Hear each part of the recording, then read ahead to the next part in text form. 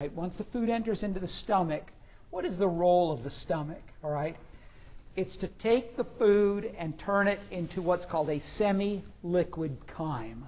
That's number one. All right, you're trying to liquefy it. All right, number one. Number two, you're going to begin to break down the food. All right, with the first treatment of acid and enzymes. You're going to disinfect because the acid is going to kill any microbes that are in there, hopefully. All right? And ultimately, the stomach is going to deliver that food into the small intestine in a timely manner. And what I mean by that is not as quickly as possible, but rather in a way that allows the small intestine to receive that food and process it efficiently. All right?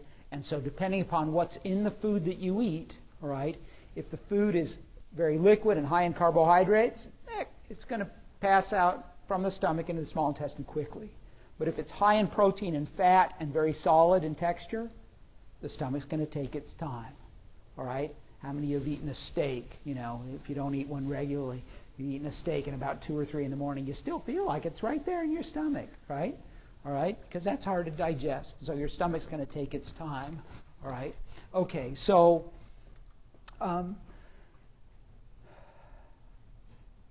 okay, we've talked about then the bolus of food coming in, all right, and turning it into a semi-liquid chyme. All right, we're going to begin digestion with mechanically mixing the food, all right, and mixing it with the gastric juices. The stomach is a little different than the other cross sections because it actually has a third layer, all right. In addition to the inner circular and outer longitudinal, it has an innermost oblique layer, all right. And what that innermost oblique layer is doing with the other 2 layers is that the food that's in the stomach is going to do this. It's going to take the food and it's going to move it back and forth, mixing it. All right. So 3 layers of muscle here. Outer longitudinal, inner circular, and innermost oblique, running diagonal to the other 2 layers. All right. And that allows you to do this mixing action. All right. We can look at the stomach and label different regions of it, and we do this only because the histology of these regions is a little different. The fundus, the cardia right next to the lower esophageal sphincter, all right, the body of the stomach, and then this region right near the exit of the stomach, the pylorus. Okay, the pylorus, and then the sphincter here is called the pyloric sphincter. All right. We've already talked about this is the lesser curvature here, right? And it has a lesser omentum that connects from the lesser curvature to the liver on this side, all right? And on this side, on the greater curvature, you have that apron hanging down, the greater omentum off of the greater curvature of the stomach, all right? Inside the stomach, you have these many folds, all right? These are folds that you can see with your naked eye. This is like little corrugations on the surface of the stomach. They're called gastric folds, or the other name for them is rugae, all right? Rugae. And for those of you that speak Spanish, what's the word for wrinkles? Arrugas. There you go. There's your rugae, all right? Arrugas. All right, so there's your wrinkles. All right. Very little absorption takes place in the stomach. All right. Your stomach can absorb water, and it can absorb a few other odds and ends like alcohol, aspirin, barbiturates. All right. All right. That's a party right there. All right.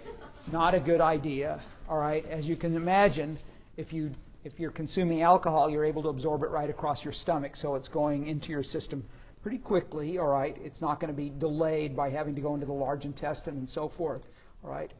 Now, you know, the adage, you know, don't drink on an empty stomach. You can see how that would also affect the ability to absorb alcohol across the wall of the stomach. If you have food in there, you have other contents that are mixing with the alcohol versus just whatever it is you've drank. So it's all bad, you know that.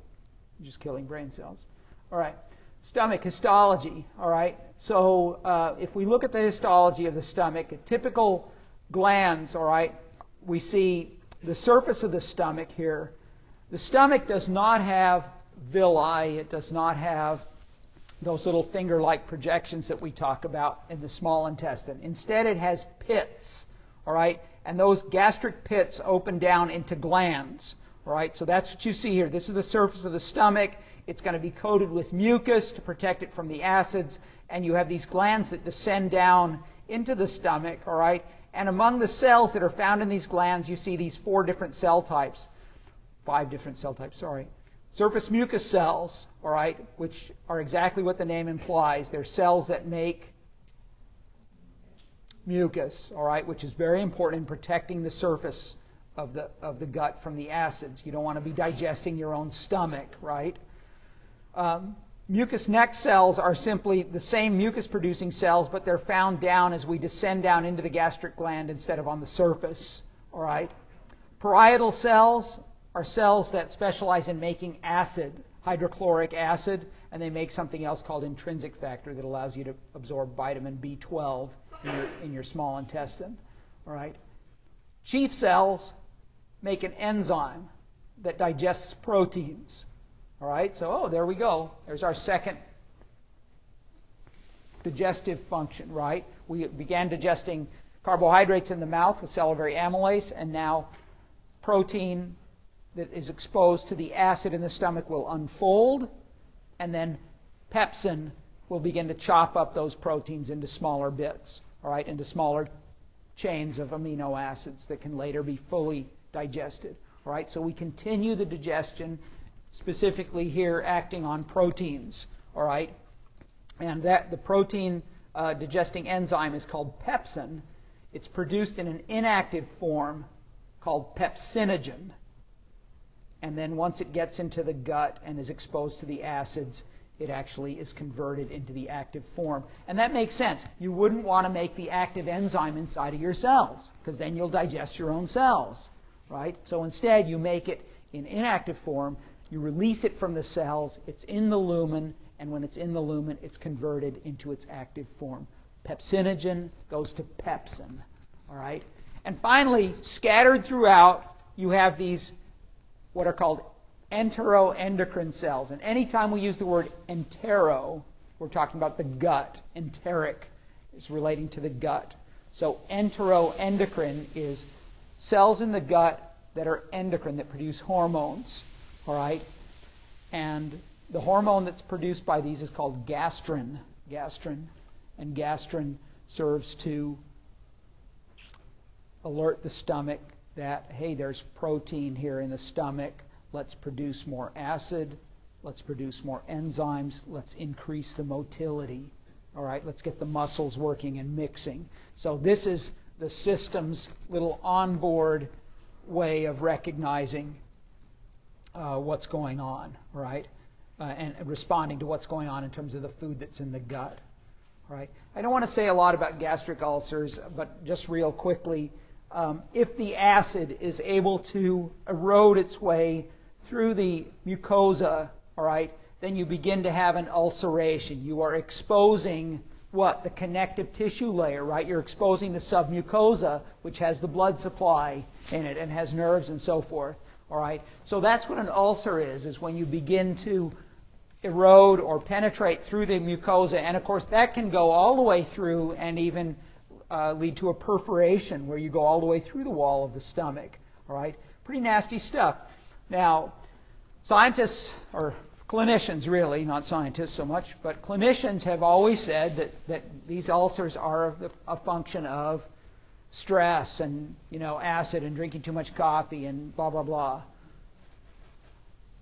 About a decade ago, a little more than, all right, a young scientist said, I think they are the result of a bacterial infection. And everybody said, yeah, right. We've been treating ulcers with antacids for decades, all right, and you're telling us that we can treat ulcers with antibiotics? And they didn't believe him, so he took a glass, threw some Heliobacter pylori bacteria from a bacterial culture, and drank it down. All right? And that guy got some severe gastric ulcers. All right? And then he took some antibiotics,